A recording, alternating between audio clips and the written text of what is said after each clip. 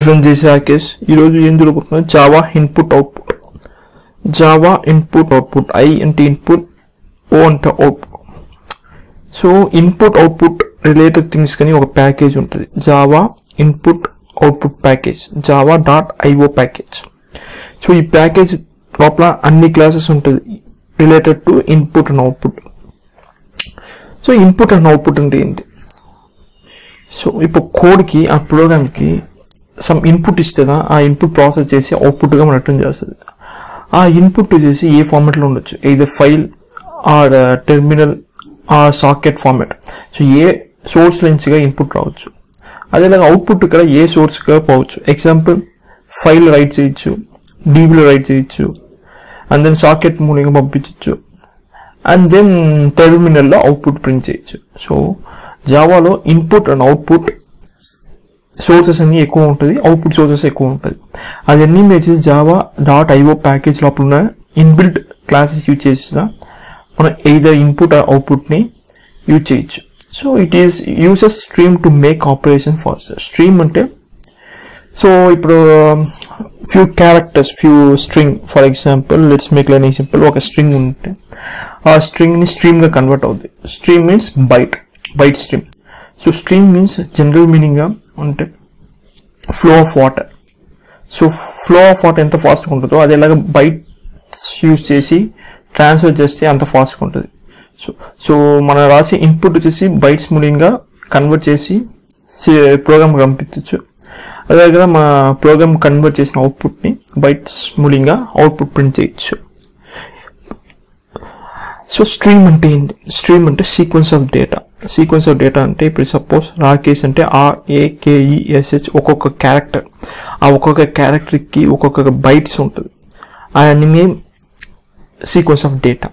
So stream is made of bytes so RAKESH అంటే 6 characters కి ఒక్కొక్క క్యారెక్టర్ కి ఒక బైట్ ఉంటుంది సో ఆ బైట్ మూలంగా మనం కమ్యూనికేట్ చేస్తాం so stream is made of bytes so Java creates 3 streams automatically so ఇది ఇన్బిల్ట్ గానే క్రియేట్ అవుతుంది సో ఇది మనం దీన్ని వచ్చేసి మనం మాన్యువల్ గా ఇంపోర్ట్ చేయాల్సిన అవసరం ఉండదు సో ఈ System.out standard output stream System.in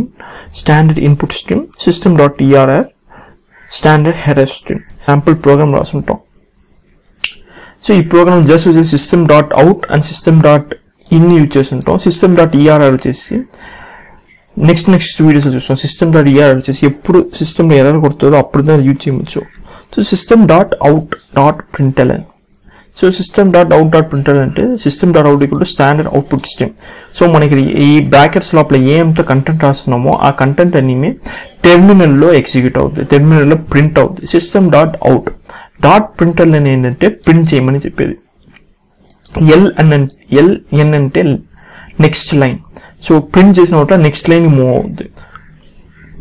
and then System.in అంటే స్టాండర్డ్ ఇన్పుట్ స్ట్రీమ్ సో ఇది చేసి మన ప్రోగ్రామ్ లో నుంచి అవుట్పుట్ ప్రింట్ చేసేదానికి System.in అంటే బయట సోర్స్ నుంచి ప్రోగ్రామ్ కి ఇన్పుట్ ఇచ్చేదానికి ఫర్ ఎగ్జాంపుల్ System.in.read అంటే ఫస్ట్ క్యారెక్టర్ రీడ్ అవుతుంది సో మనం సంథింగ్ టైప్ చేస్తాం రన్ చేస్తే మీకు అర్థం అవుతుంది సో ఇక్కడ print in hello I am printing using System.out.stream ఇది System.out యూజ్ చేసి ప్రింట్ చేసింది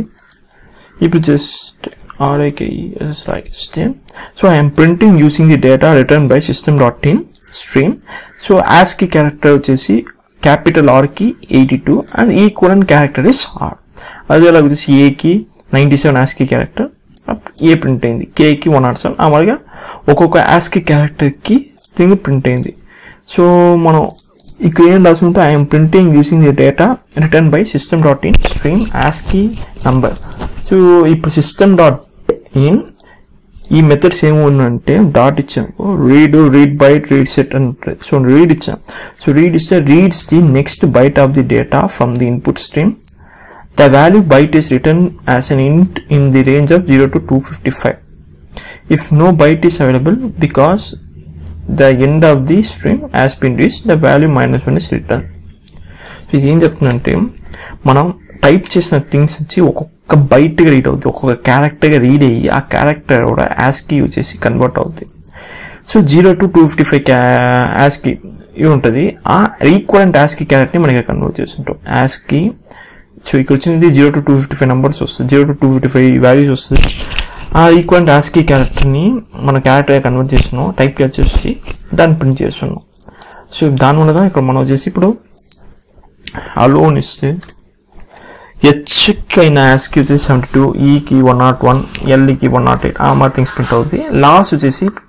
10 అంటే ఏంటి ఎంటర్ని కొట్టుంటాం, ఆ ఎంటర్కి అయినా ASCII వాల్యూ. సో ఇది stream mode basic example. So System.out.println వచ్చేసి కామన్ థింగ్ యూజ్ చేసేది, అన్ని ప్రోగ్రామ్లు స్టాండర్డ్ ప్రోగ్రామ్స్ యూజ్ చేసేది. System.in వచ్చేసి ఎప్పుడైనా మనకు కంటెంట్ రీడ్ చేయాలో డేటా రీడ్ చేయాలో అప్పుడు System.in యూజ్ చేస్తాం. Thanks for watching this video. ఈ వీడియోని ఛానల్ లైక్ వస్తే క్లిక్ చేసి సబ్స్క్రైబ్ చేయండి.